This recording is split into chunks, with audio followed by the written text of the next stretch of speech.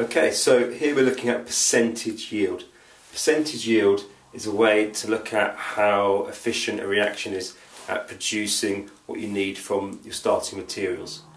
You can't work it out from just looking at an equation. There has to be a reaction done. Okay? And once we've done that reaction, we see if we've produced as much product as we expect we should have, based on how much starting materials we had in the beginning. The basic equation is the actual yield divided by the theoretical yield. So the actual yield is how much is actually made in an experiment.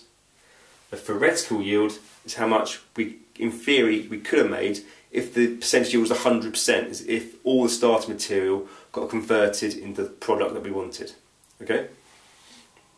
So what we're going to look at then is how we can work out actual yield and theoretical yield to use this equation. So if we have a look at an example, here we've got cyclohexene and we're producing cyclohexanol. Okay? And what this is saying here is that if we start off with 5 grams of cyclohexene, they do the experiment and they produce 2.5 grams of cyclohexanol. Okay?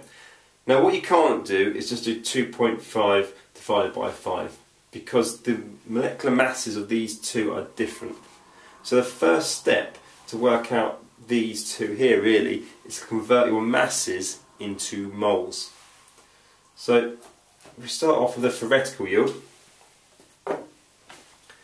we've got to look at the equation and see what the ratio of the starting material that they told us about is to the product that we want. Say one product here. For every one of these, we produce one of these. The ratio in the equation is 1 to 1 for starting material to product. Okay?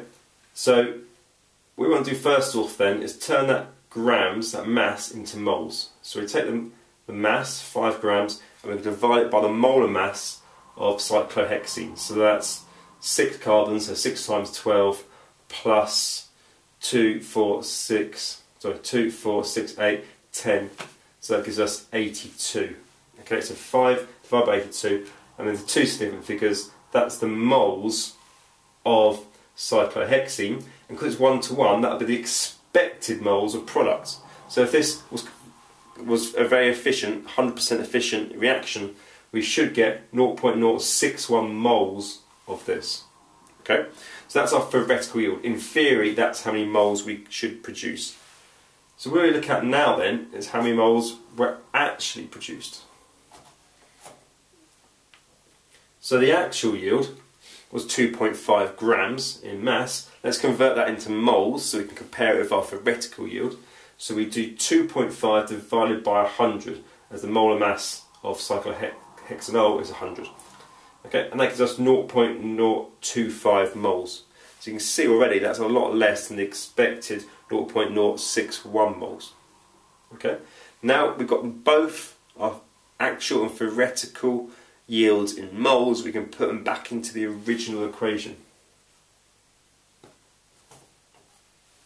So the original equation, actual over theoretical times by 100, that's our actual 0.025 divided by the theoretical 0.061 times by 100, and to two significant figures, that's 41%. So you can see that our reaction here is not very efficient. Only 41% of the starting material is getting converted into products. So if you're running this as a business, you might want to look at improving the processes in the reaction.